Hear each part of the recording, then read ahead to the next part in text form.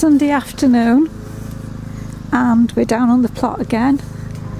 It's quite nice and sunny, although last night was pretty cold. You can tell summer's winding down. So jobs for today. Martin's going to try digging the last of the potatoes in this bed.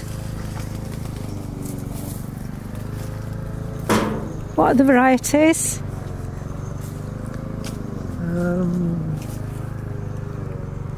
Kestrel and Cara. Kestrel, the middle row. Yeah. Cara. This one. Yeah. There's some Vivaldi in the middle. Yeah. Far end, and then Sarpomira. Yeah. Okay. So, what am I going to do? Well, I've already cleared this little bed down here where last year I planted, or I rather sowed, some hardy annual seeds over autumn. I'm going to use the bed in the same way again this year. So my job now is to take off the weed control fabric and dig it over. At the end of the row we've got quite a big batch of horseradish, and the noise you can hear is our plot neighbour busy mowing his paths. I think we're the only two plots with anybody on today. Anyway, I'll get started and we'll come back again later to show you how we've got on. Potato harvesting progress report. Got weed control fabric back. I've started digging Cara and Kestrel. This is what they look like next to one another in the ground. So they've all sent some spuds just under the surface. In general at the minute, I'd say Cara has produced the bigger spuds, possibly the heavier crop, but virtually every potato so far has what I'd term wireworm damage. Then, growing alongside a Kestrel, slightly smaller crop, still some decent sized potatoes, no wireworm damage, or none to speak of. Obviously there's an odd potato that's damaged, but that's all it is, just an odd potato. So we'll carry on and see what we get off the rest. Kestrel and Kestrel and Cara are lifted, and both have produced some large, really good baking potatoes, which I guess is what we want off our main crop. But that's where the similarity ends, because Cara are probably 90% damaged by wireworms. I'll take you across and have a look at those.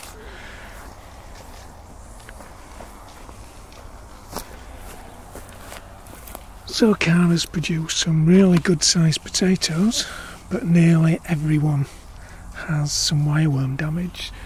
So that one looks alright from this side, so I think I might have picked a good one. Look, here we are. It's one that's okay, but most are like this one. It's a really good potato looking at it that side, but there's just a couple of little holes damaged by wireworm. So I'm not too sure what I'll do with those. I might sort them out. Just save the best ones if we step across and have a look at the Kestrel ones. Again, some really nice large potatoes in here. Here's one for example, and these are probably 90% okay. Let me 10% or even less with some wireworm damage. So I've still got a few roots of Vivaldi to dig up, 6 roots of Vivaldi in that space over there, and there looks to be 8 roots of Sarpomera, but I'm going to have a cup of coffee now before I get on and do anything else. Got part way through digging this bed. I cleared it, got the weed control fabric off and made some attempt to get rid of some of the horseradish. Managed to get some of the young pieces out, but the more mature pieces I think go down to Australia. They're going to take some getting out. I thought it'd be quite cool digging today, but in actual fact it's turned out sunny and warm, so it's quite hard going. That plus the fact that the soil is reasonably dry and lumpy. So Martin's making a coffee now, and hopefully after coffee I'll return refreshed and maybe able to do a bit more. So we'll get back to you later. All the spuds are up now, so I'll show you what I got from Sarpomera and Vivaldi. Sarpomera, not a bad crop. Some decent sized spuds, more wireworm damage than I think I'd really like. 50% say. A bit of a guess that. I think I might give them a miss another year. And I've got our Vivaldi drying off over in the sun over here. They've got less wireworm damage. I'd certainly grow them again. Not saying that some of them have certainly got wireworm damage. Some decent sized spuds. Give them another go. And as for the ground, it's much drier than I thought it. Well, I thought it might be dry because we haven't had much rain in the last month.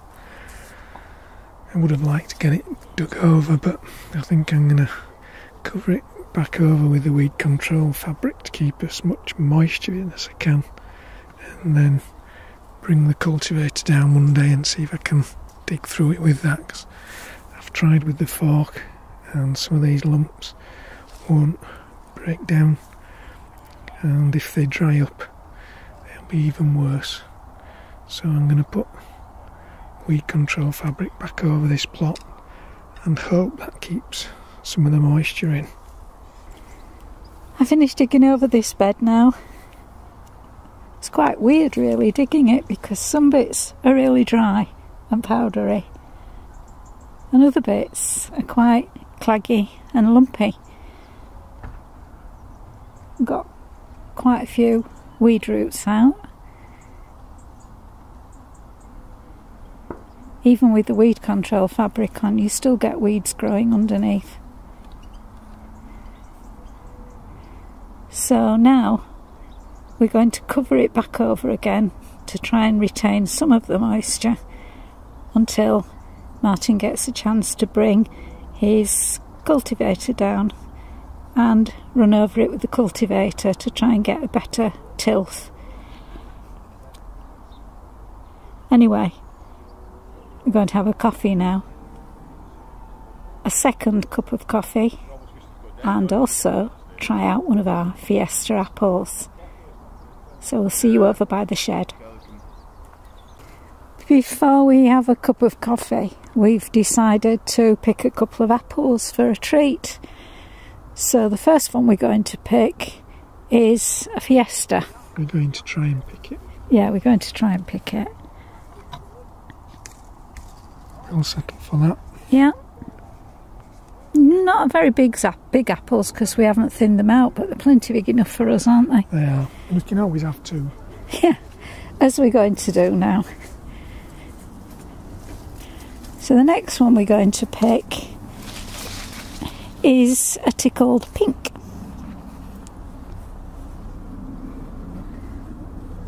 We've got a diversion. These are the dwarf beans, was it safari? Safari, yeah. That we put in after we took out the potatoes. And they've got some little beans on, haven't they? Yeah. The sunflowers are growing quite well too, aren't they? Yeah. So the next apple we're going to pick is a tickled pink. So I'm going to go for one of these here then. One of these. Okay.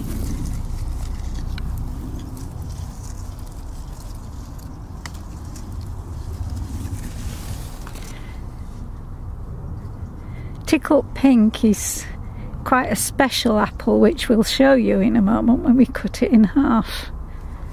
It's quite a surprise. Give them a little wash. Don't know if you can tell from this, but the tickled pink is a very dark red apple.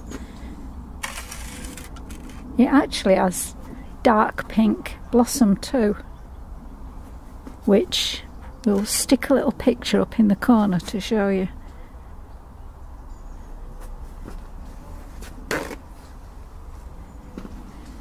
Not to find a knife. A knife always helps when you want to cut something in half.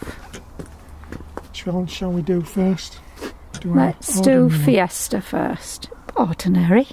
How dare you?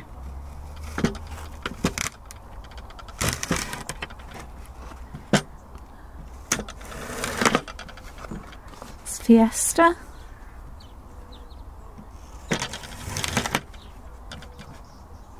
It's ripe as well because the pips are brown, aren't they? Yeah. And now tickled pink.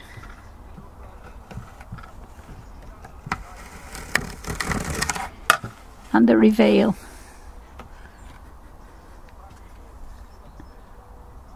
Tickled pink is actually... It even stains things. Pink. Yeah, red red almost to the core. And as Martin says, it does stain. As you can see, So it's stained the kitchen row. row. In comparison. It's quite a tarty apple, isn't it? Yeah. But we like it. So now we're going to enjoy these with our coffee. Just excuse Martin clattering the knife. And Coffee back. and we'll see you again in a bit. Sorry we can't make you a cup of coffee as well, but there you go. YouTube hasn't mastered that yet. We thought we'd finish off with today's harvest at minus 60 kilograms of potatoes that are already in the car and I'm not getting them back out for a photo call. Yeah, so what's that, about 130 odd pounds? God knows, I don't know. Something like that, 2 and a bit times, isn't it? So the rest of it, well, we managed some radishes, didn't we, which are... We did. And we unusual managed to for us. pick them before they got became too big. Hopefully There's not a woody. mixed, it was a mixed variety. And then, major achievement this. Spring onions. Spring onions, yes. First time for years. It is. We grew them in a crate, didn't we, with some compost. So and that it seems to have worked. And I've sown some more in the hope that it's not just a fluke. So, do the easy bits first. Discovery apples, some Joan J raspberries and old gold raspberries. The old gold are the one that sneaked in when I moved them. Yeah. It's very difficult to tell which cane was which, and they used to share a bed, didn't they? Yeah. And I've obviously transferred an old gold in among A couple of tubs of outdoor tomatoes. There's sun gold, Rosella. Shirley? Yeah, I think they're Shirley, aren't they? Mm. Bit of Rudolph broccoli. Some Celebration runner beans. There's some really old ones and I've tried to pick just some young ones. Yeah. Loch Ness blackberries. Yeah, again, I've tried to pick the big ones, and I usually have a look in there, and if it's nice and white and there isn't a hole, there's not any nasty inside it. That's right, yeah. A few courgettes, some sweet peas. And we haven't had many sweet peas, have we, this year? It's been a poor year for them. And then... you can decide what they're called. Yuki kiri. Anyway, winter squash. We decided there's no leaves left on, so nothing was going to happen. The leaves were all in this state, just like that. So we picked with a handle. Yeah. So just a minute. Picked with a handle. There you can see the handle. Yeah, it's so that if you cut it there, moisture sort of gets into the stem, and it can rot the squash. So, and it's a nice carrying handle. They're not very big, are they? I don't know how big they're supposed to grow, do you? No, I don't. And then we got a nice little bunch of dahlias as well. They've been good this year, haven't they? Yeah, dahlias have done well, haven't they? Yeah. So all we've got to do now is manage to get this in the car with some tools and... the potatoes. 4 sacks of potatoes. And us. And us. Best make an effort to get that done. I'm not walking home. No. Anyway, thanks for watching. Bye for now. Bye.